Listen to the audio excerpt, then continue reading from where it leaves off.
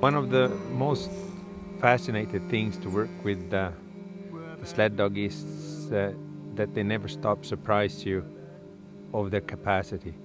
They're so easy and nice to work with, so friendly, and their athlete capacity is just something else.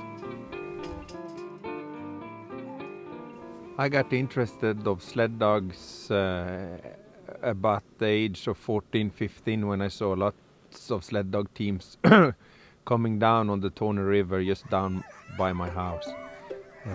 It just looked very interesting, and I kind of liked the idea of being outdoor together with dogs. I always liked dogs.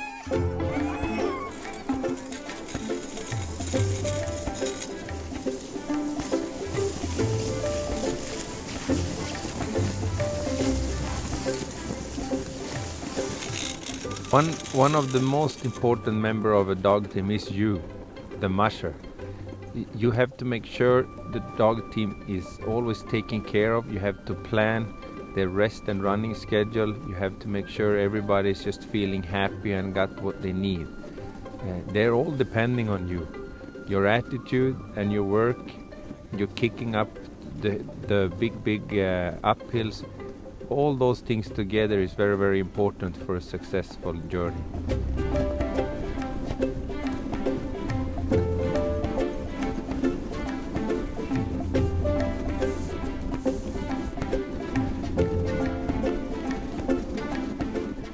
Important members of a dog team is of course the lead dogs. The lead dogs are trained to be in front, and not everybody is just really happy to be in front.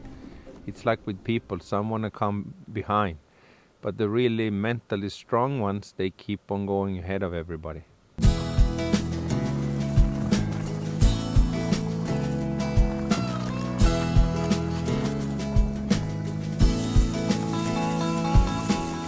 One of the great things working with sled dog is that they have been taking me around the world, even all the way up to the North Pole. Another thing is that I met so many people that's been inspiring me to keep on doing this work. Lots of people are very, very happy to come here and enjoy our everyday life.